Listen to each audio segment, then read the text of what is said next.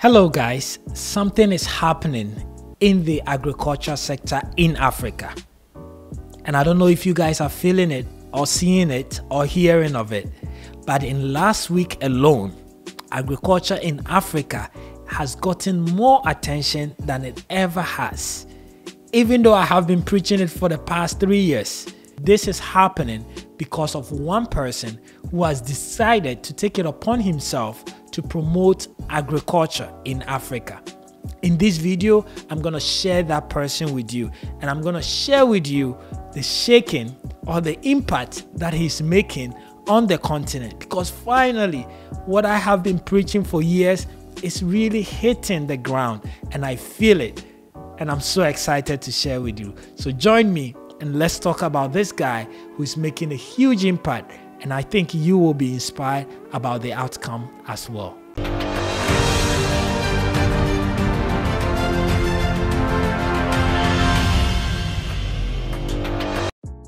Welcome back guys, and I'm so excited that you guys stayed around. Today we're going to be talking about some exciting things that is happening in agriculture in Africa, and I'm so excited. But before we do that, I want to talk to you guys about the exotic goats that we have and the mission that we have in changing the livestock industry, because if we really want to have success in our business in farming, we need to do things right. And especially we have dedicated our farm to goat farming, and we are then introducing exotic breed from South Africa, which is the Kalahari, the Savannah, the Boer goat. If you guys are interested, contact us and let's help you start your farm the right way. Today what I want to talk about, I am not sure if most of you are aware of this person that I'm talking about, but over the years a lot of people like myself and so many other YouTubers have really been preaching about the impact and the necessity for all of us to invest into agriculture, knowing that we have about 700,000 acres of fertile land in Africa. This means that Africa should be the hub for agriculture and food production, knowing that in 2050 the demand for food is also going to increase by 70%. Again, knowing that 10% of the world's population is still living in hunger, which majority is actually coming from Africa.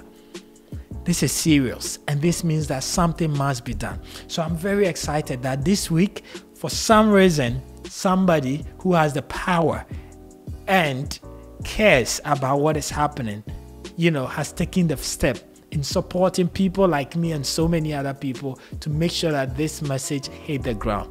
And I'm not talking about no other person, but our village boy, Wode. Maya, over the past week, has been in Uganda. And if you guys have been following me, you know I was in Uganda last week and I met a lot of farmers. I learned a lot from them, Value Farm, Nguni Farm, Duke, so many of them, and learned so much from what they were doing in the goat industry, in the livestock industry. Last week, Maya started also releasing videos about his time in Uganda. And guess what? He has been doing more videos on agriculture in Uganda than any other thing. That means that Maya also sees the importance. But he has the power, he has the audience, he has the reach. He's reaching out to people that are in the diaspora, Africans that are there, African Americans that are there. And not just that, but also even investments, right? And that is hitting the ground. It is hitting the ground because Maya doesn't even know the impact that is even making in the life of not just his viewers, but even people like us. Because in the past 1 week, we have been getting a lot of messages. Everything is increasing for us. Our viewership is increased, even though we are not doing a video with Maya, right? But the fact that he's talking about agriculture means that people are researching more about agriculture, and not just agriculture, but in Africa. And don't forget, we are doing goats. So as he's visiting, a lot of these goat farmers who are doing well in Uganda, that means that people who are interested in Ghana are also researching goats in Ghana, right? So our views on YouTube are increasing. People reaching us on WhatsApp has been mad. And as you guys know, there is the Easter break. So a lot of people have time now. They are online, they are watching, they have time to call, they have time to text. Our WhatsApp, which is farminginafrica.com, has also increased drastically just within these few weeks, right? And then our goat importation is also increasing, right? And I was talking to the team, I was like, guys, what is going on?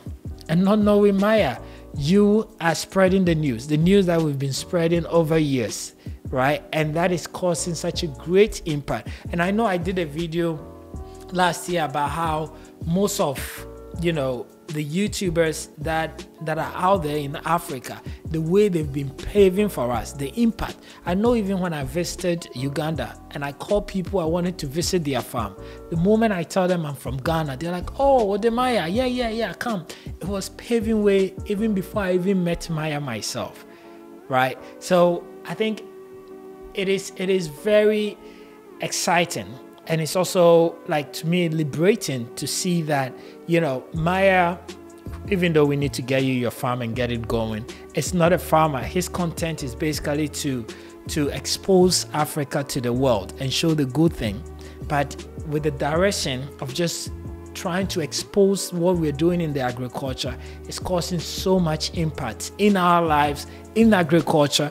And I'm not going to be selfish, but what we are all doing is going to be for the next generation, for the next people that are going to have access to this information, for people that wants to invest and don't know where, people that wants to invest into agriculture but doesn't have the skills or the knowledge, right? That is why we do these videos, to share with you our mistakes, our knowledge, and what we're doing right and wrong, so that you can learn from this. So Maya, thank you for putting us on the map. Thank you for encouraging people to invest into agriculture, because I do share that vision that we need to be the backbone of the world. We have so much potential as Africa in agriculture to be able to feed the world, and therefore we should cut down on importation.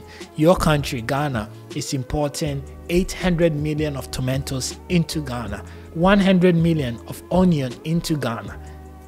That money should be staying in Ghana and putting into employment, into infrastructures. So continue doing what you're doing, and most of us are behind you. And thank you once again for educating your audience, that audience that you've built over years from hard work, into knowing the light. And the light is food, and what we eat, what we consume, and the opportunities that exist in Africa for all of us. Thank you so much, and thank you guys for watching, and I hope I'll bring you another video next week talking about agriculture and continue preaching the right way to do farming in Africa.